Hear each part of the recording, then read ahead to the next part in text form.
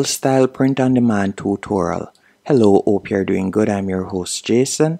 In this video, I'll be showing you step by step how to use Viralstyle print on demand.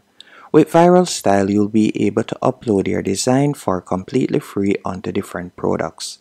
All you'll need to do is go onto viralstyle.com, and then from there you can create an account. In the top right hand corner you could tap on sign in.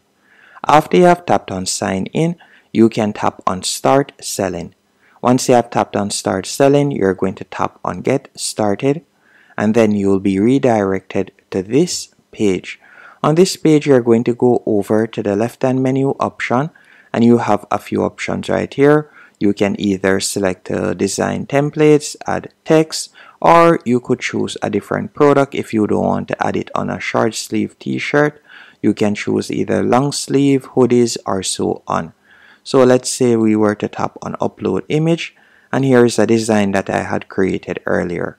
Now to create this design, all I did was go onto canva.com, create an account for completely free, and then type in t-shirt.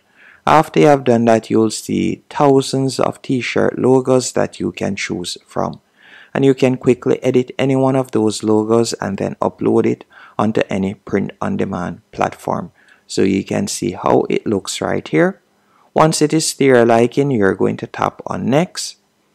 After tapping on next, from here you can add any additional products or information, and you can see the estimated profit that you'll be making. Then you're going to tap on next once more.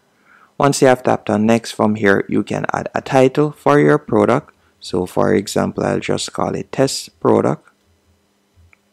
Then you could add in a description, and you can also see the URL, and you can choose a category if you want. So you can select a category right there, and you can also add in tags and so on. Once you're finished, you're going to tap on launch in the bottom right hand corner. So you can see the following fields are required to create the campaign: campaign description and agreement. So let me tap on that right there. So I'll select that, and then I'll scroll up. You can see the campaign length. So the campaign will begin Tuesday, October 8th, and you can see right there, you can select the total days or so on, but I'll leave it as is.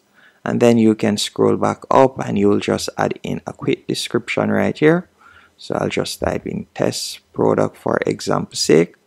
After you have done that, if you would like to add upsell, you could do that by tapping on add upsell. And then from there you could search for a particular product and you could add an upsell. But I'll just scroll down and tap on launch. Once you have tapped on launch, you can see email address validation required, and we'll tap on that, and then we'll go into our email address and verify our email. Once your email has been verified, you'll be redirected to this dashboard. And from here, you can share your product URL or your shop URL. So for example, if I were to tap on the URL right here to copy it and then paste it in a new tab, you can see how it looks. So this is it right here. Just give it a few seconds while it is being rendered. So that's how it is going to look. This is how your shop is going to look right here. Again, all you need to do is go into Viralstyle, and from there you can copy the link. It is not the most user-friendly or advanced print-on-demand platform, as I would definitely recommend Printify or Printful over Viralstyle, but it's okay. Hope you found this video helpful and informative. If you did, be sure to hit the like button